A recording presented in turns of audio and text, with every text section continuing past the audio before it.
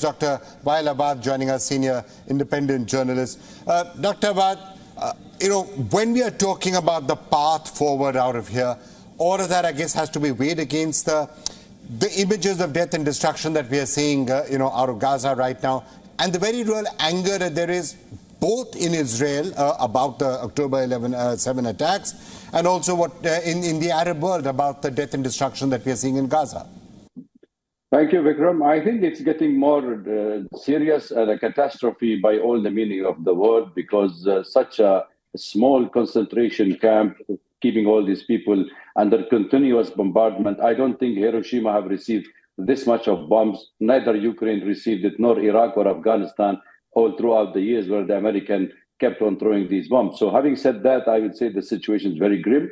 All hospitals, most of them are out of order. Most of our colleagues who are also, we lost more than 23, 24 journalists. We also losing hospitals, schools, everything, every human being moving, people moving from the north to the south are also being attacked. So I think the world, it is a shame on the international community that they are unable to put an end to this human catastrophe. Dr. Awwad, as you're speaking to analysts everywhere in the world, what are you picking up? What, for example, are the chances that this is going to broaden, in which case things could get a lot worse very, very fast? We've already had Yemen declaring war on Israel, which is presumably neither here or there. But do you see this widening? Do you see Egypt or Lebanon or Syria, God forbid even Iran, getting involved in some way directly in this conflict?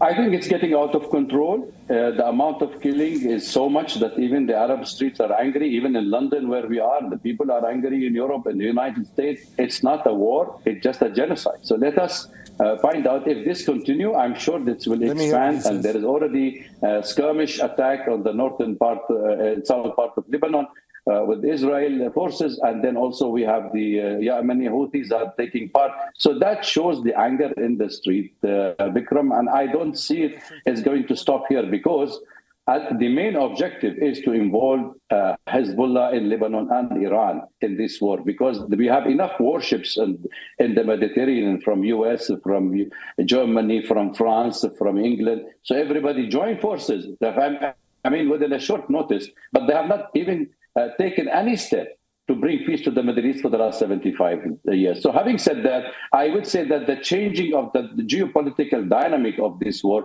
will be devastated temporarily, mid impact, and there will be long-term impact, because investor will have difficulties, there's no stability, so nobody will buy fish in the water.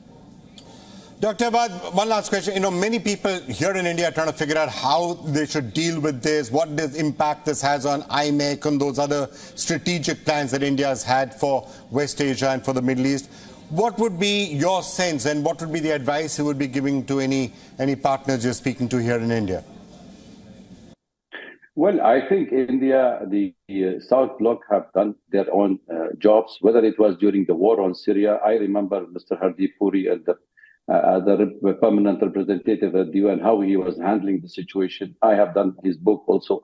But the only problem currently is that there are people, I'm sorry to say that there is no advisor in West Asian affairs to the Indian government. Therefore, what is being seen at the Arab world now, that India is only discussing maybe part of the Palestinian issue because of Hamas, what they have done. That's fine. We all understand the anger in the world, the global anger and support, that's fine.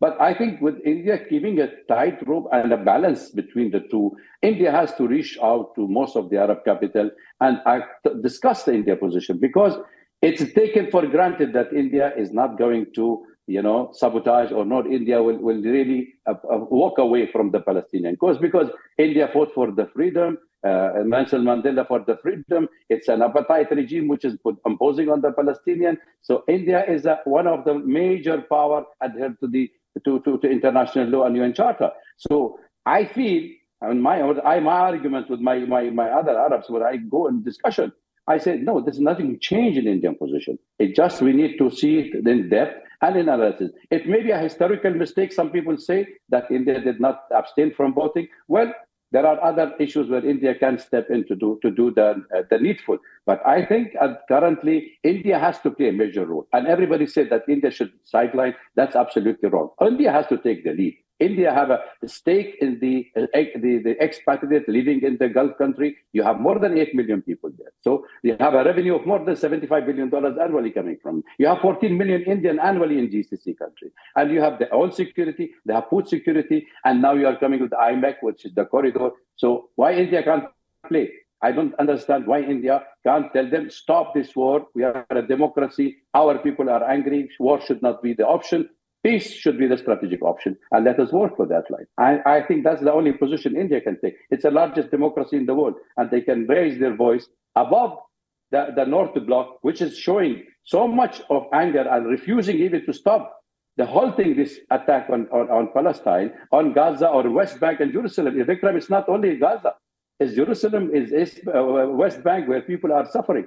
So we have to see what is the main objective. I think little depth reading of history of the conflict and the outcome of it will give us more reasonable and wise approach to the solution, to the problem of two-state solution. At the end of the day, no war, even the American accepted in Iraq and Afghanistan, in Libya and Yemen, that no war can achieve your political objectives. So let's go and sit down across the table. Two-state solution is the best, and apply the International Union Security Council resolution. And that's all. All right, Dr. Awwad, thank you so much for joining us with that view. Thank you.